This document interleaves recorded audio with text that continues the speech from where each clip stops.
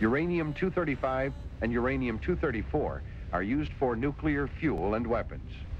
Uranium-238 becomes depleted uranium.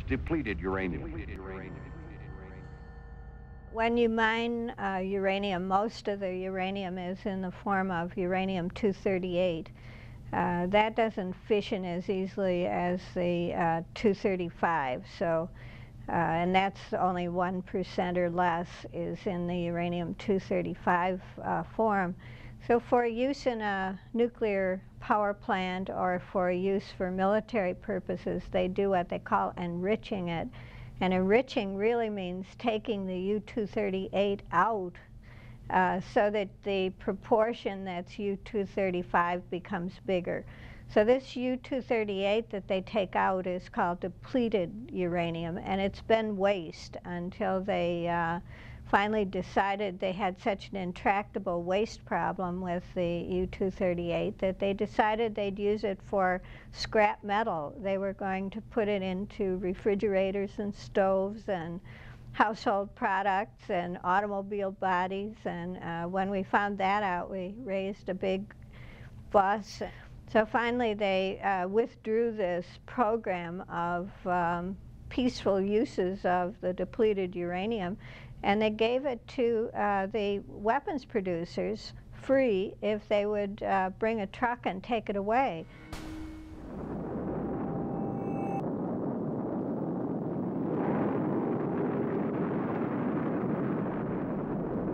The military has two main uses right now of uranium. One is for uranium bullets or uranium ordnance. All kinds of things that were formerly made with lead can now be made with uranium. And they don't really care about the effects of it on their own military personnel as well as on the so-called enemy. I mean, the thing has become, I think, just insane. It's basically chemical warfare and radiological warfare, and they're being used extensively. They're being spread to all the military bases, and the young people are handling them as if they were normal ordnance. Uranium can penetrate skin, so you can, just by handling it, you can be exposed to it. But in the Gulf War, the men actually sat in armored tanks where the armor was uranium, so they were inside these uranium tanks in a hot desert. Since the Gulf War, they've talked about all kinds of possibilities for the Gulf War syndrome, except the depleted uranium, which I think is one of the main causes. And the use of this was declared a success. It's now implemented on every U.S. military base everywhere in the world, and it's being sold to all other countries. It's a major item on the international arms trade.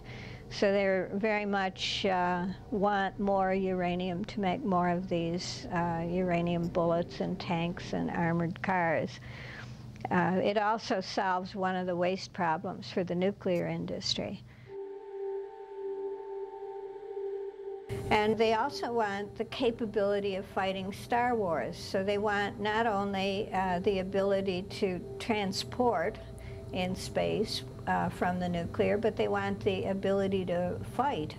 They intend to use space to destroy ships and planes and things on land, space-to-space missiles and so on, and they want the excess power.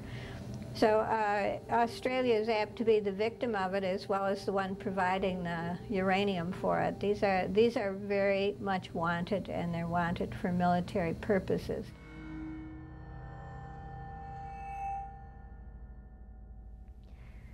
Well, I think most people can understand the physical part of the rock. When a rock is underground and water is passing over it, it's quite different from taking the rock out, pulverizing it into very small, respirable sized particles, and having it wash away in the rain or having it blow away in the air and become a size you could respire, breathable size.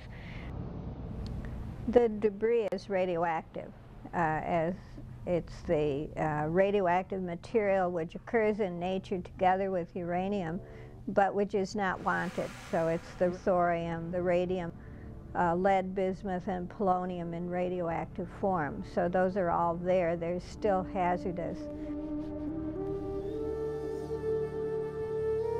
It's not sufficient to put topsoil on it. In fact, they found in the Colorado Plateau in the States that in order to keep the radon gas from migrating out, they needed at least 6 feet of dirt on top of it. And then they put wood chips on top of that, and they constantly watered the wood chips to try to keep down the radon gas. So it's not that easy.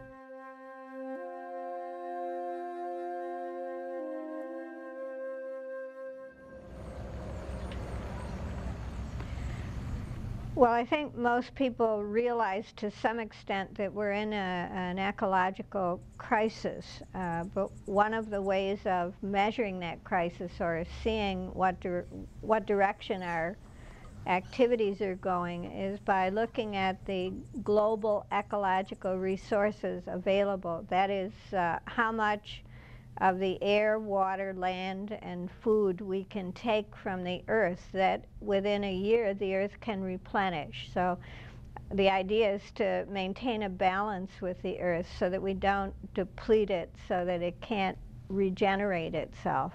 So we're increasing our overconsumption. That means that we're not even allowing the earth to regenerate itself, so that the availability will become less every year.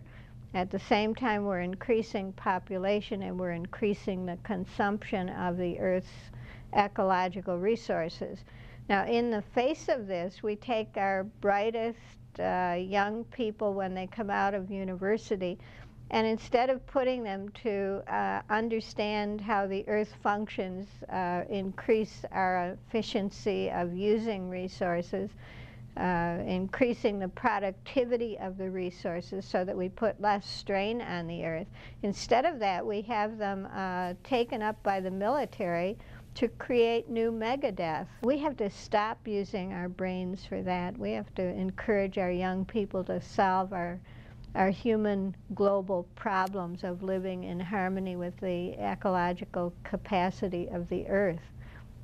We're so worried about financial deficit right now. Every country is trying to pay back their deficit, but that's nothing compared to the ecological deficit. And you certainly can't eat or breathe money. When the ecological collapse comes, which it's sure to do at the rate we're going, we should not have two societies, civilian society and military society, one secret and one producing death and one destroying the life support system, and the other one just kind of silently keep turning their back on what the military is doing and trying to make it up by cutting back on their own lifestyle.